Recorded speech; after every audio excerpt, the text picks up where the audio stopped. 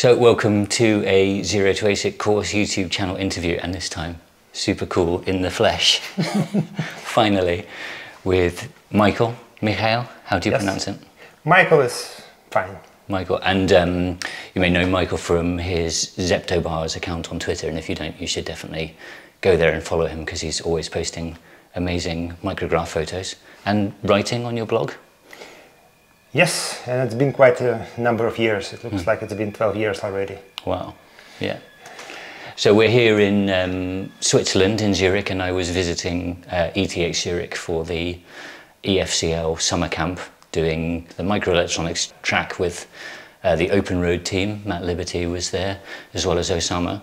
And we met up last night for a sausage and a beer. And I took the opportunity to bring Michael some chips. So tell us what we did. So, of course, I mean, what can I do? You get a nice chip, you get some acid, you put the chip in the acid. This is what we did. With the hope at the end to see the inside. And typically I used to work with the chips where somebody else did it, maybe many years ago, maybe 40 years ago.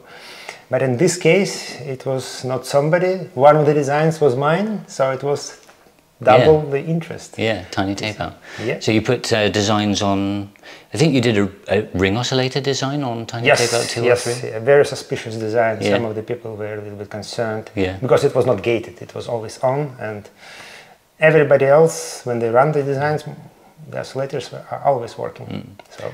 But with tiny tape out 4, we had the power gated, so we weren't worried for that. Oh yes, very good.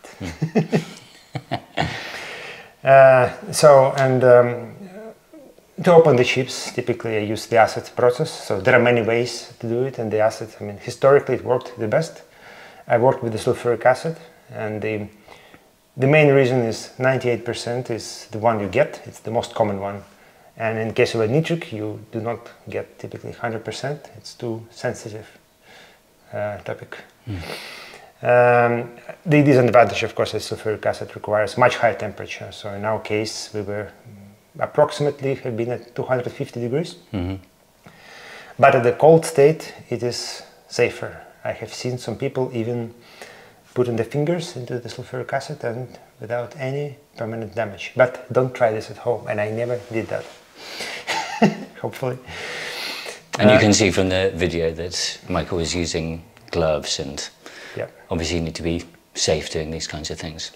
Yes, and also it's important to notice that in our case, it's always important to wear protective equipment, and you wear it not because you expect something to go wrong, it's because something unexpected might happen. So just important not to be complacent, especially like when you do something for 12 years, you think, okay, it will be like always. And it's important to mention that I show that I'm heating the test tube with the jet flame.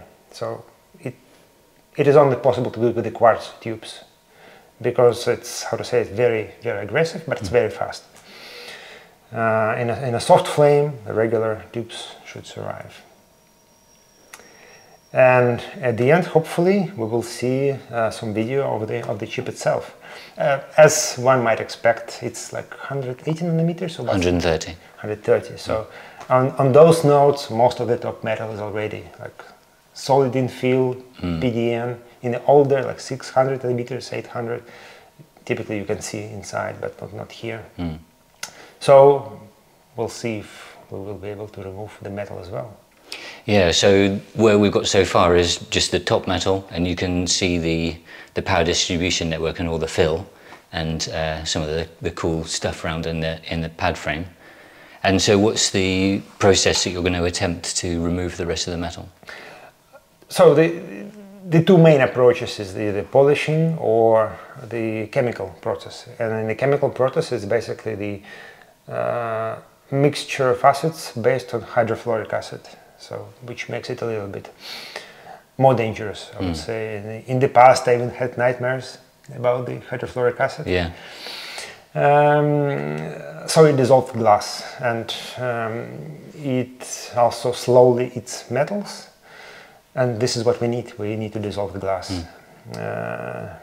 But when I was first getting the hydrofluoric acid, people are scared of it for the right reasons, and this is why this shop declined to sell me a small amount. So I had to buy 25 liters. Ooh. That was a very bad idea. It took me quite a lot of effort to get rid of it. I mean, to find someone who will buy the rest, because it's insanely large. And maybe for the whole history of Zeptobars, I used maybe 50 milliliters. Okay. So so we're going to put this it's already quite thinned down dye inside hydrofluoric, and then how do you stop it? Do you have to just keep on taking a look? How do you stop it from just dissolving the whole chip? It doesn't dissolve silicon. That's the good part. I mean, it's self-regulating process to some extent, because at certain point the oxygen in the air starts to oxidate the silicon very slowly, like 1 atom per second. But if you keep it there for 1 hour, the surface will be ruined. Okay. So from experience, I found this balance: how much you need, which temperature, how much time to get minimal amount of damage. And then once we're at that substrate level, what will we see? The polysilicon? Hopefully, we will see polysilicon. It may be there, it might fall off, and if it falls off, there is still, how to say it, the trace of it.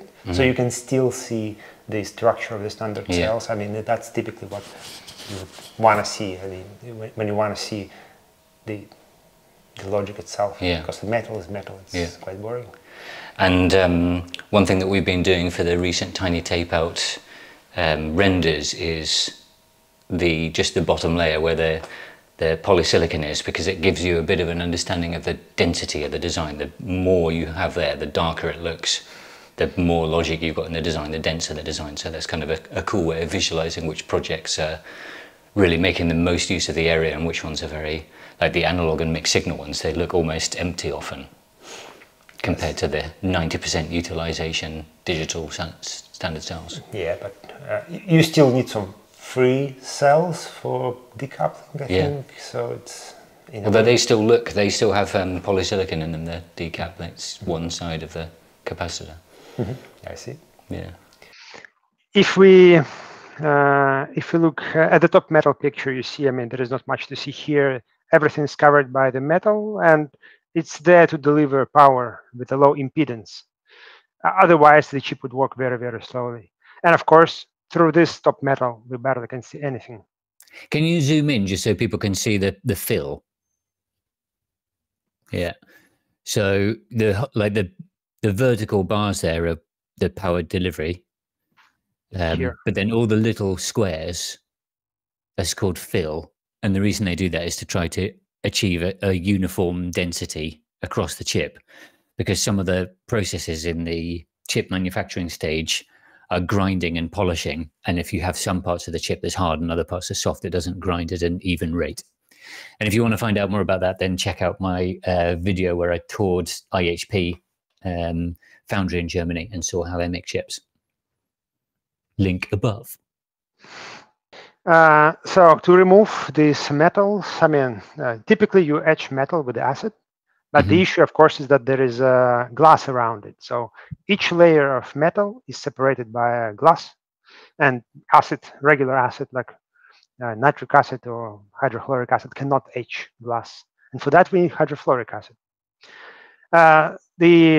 The minor issue with the hydrofluoric acid, other than its toxicity, is that it's very weak acid. It etches metal very slowly. And actually, it's very fast at etching glass, but it's very slow at etching metal. So for optimal process, you might want to add some hydrofluoric acid, so to equalize the etch rate of both metal and glass. But in this case, there was no this equalization.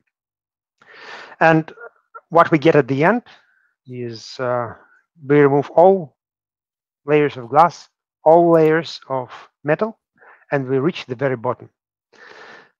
Typically, polysilicon should not be etched, but the issue is in many cases, polysilicon is not firmly attached to the substrate. And for example, if you have a gate, there is a tiny gate oxide under it, and there is polysilicon on top of the gate. And it will also, I mean, it will fall off. So the polysilicon is not etched, but it falls off. And in this case, all the polysilicon fell off. And the only thing that we see is diffusion areas. So what makes the little black outline that we're seeing here? I don't see, like, what is left behind for us to see there. We only see a slight like height differences caused by diffusion process. That's my hypothesis, because when it's a very rare case when you can take the image and compare it to a GDS, and you switch through all the layers and you see that it is diffusion. 1 second, let me go. So for example, if we go to the memory area, of the Caravelle microcontroller, which controls everything, and this is the memory, the DFF memory area. So those are diffusion areas that forms a DFF trigger. And they're also putting fill on diffusion layer as well, then? Yes, apparently, yes. Okay. I never knew that. I thought there was just fill on the metal layers. Okay, and 1 second, what we have. Okay, so this is how the whole chip looks like. Mm-hmm. And now we can see that, okay, there is a lot of structure on the chip. So in the bottom we see the Caravelle itself with the memory areas. In the middle we see the control block of tiny tape out, and all the details. And of course, on each design you can see the slight color difference between the decap cells, which are very uniform and brown, and this greenish area filled by actual gates. Did you spot where your design is? Oh yes, it's here. Nice. So this image is more closer to what you look in the advertisements and the media articles, because it looks nicer. Yes, nicely colored. Yeah. So to achieve that, it's just illuminated from the side so that the light diffracts on these fill patterns on the chip, and this is how you get this various colors, and quite easy. Like, see all the it looks, and you get such great contrast on the fill versus the standard cells there as well. Yeah, beautiful photos. So, and these are all just to remind ourselves, is it all taken with your optical microscope that we saw earlier in the video? Yes. This one is not. I mean, this is like a photo with the photo camera with the micro lens, because it requires like regular light. Because typically the microscope illuminates the sample through the microscope lens, I mean the metallographic microscope, and there you will not have the chance to see these colors. Because the light is coming from the top rather than from the side. Yep. Okay. And I think this is my design, so I took some time to photograph it and to be able to compare it to the GDS, and majority of it is decap cells, of course. So. And the control block. I mean, it doesn't look. It's the other way around. They look very similar. There is not much here visible because it's only the diffusion area. I mean, when the polysilicon is still there, or there is some remains of the polysilicon, it's much more interesting to see. But at least what we can see here is that what we drawn in GDS is what was actually manufactured. So there is no black magic, no shenanigans done by the factory. Yeah. So when you did the etching off of the metal and the glass, you just left the chip in there for a long enough time, checking on it until it was all dissolved away? Pretty much, yes. So in my previous lab, I had this more automated machine which controls the temperature and time, and you just run it, and in 15 minutes it's done. But here it was more manual, 60 degrees, 15 minutes, and it's more or less done. 15 minutes, wow. Okay. Just quite a short process. One of the challenges is that at the end of the process, when you reach the very bottom, you have this exposed silicon surface and the acid that likes to etch any silicon oxide. Yeah. But you also have oxygen in the air, and you know that the silicon oxidizes in air. So very slowly, dissolved oxygen in the acid will oxidize the silicon, and the acid will etch it. So if you leave it for too long time, it will dramatically degrade this nice picture that you see here. But otherwise, it's quite straightforward process. Awesome. Yeah, really beautiful pictures. So I think that concludes it. Yeah. Okay. Just maybe go back to sailing the ICs. That's a good gag from me, Fabulous, and the little GDS art. We can end on that. So let me reshare it.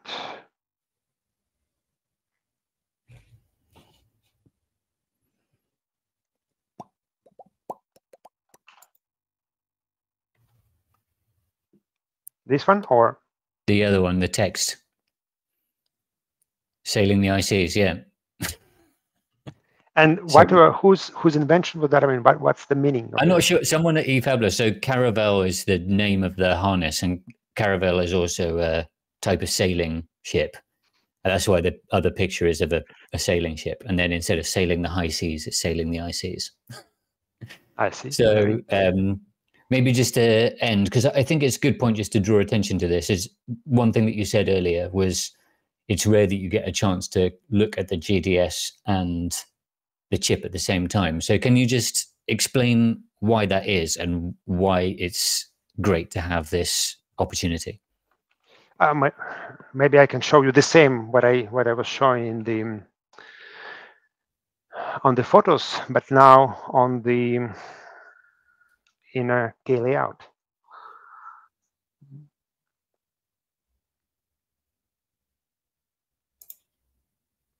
Okay, so this is what we saw.